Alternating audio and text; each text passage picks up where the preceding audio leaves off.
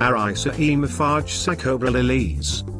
An interesting Arisaema rears up from the shady garden floor like a viper, flashing its colorfully striped and spotted bract like a cobra's hood.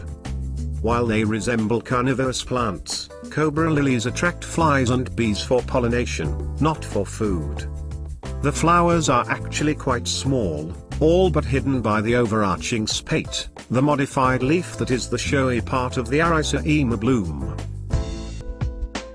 This colorful, compelling lure to pollinators follows foliage put up in spring, blooming from late spring into summer.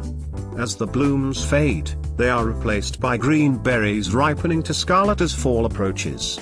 These woodland plants thrive moist soil rich in organic matter in partial sun to shade. Native to Eastern Asia, Arisaema add drama and a haunting beauty to Galliat and Northern Area forests in Pakistan.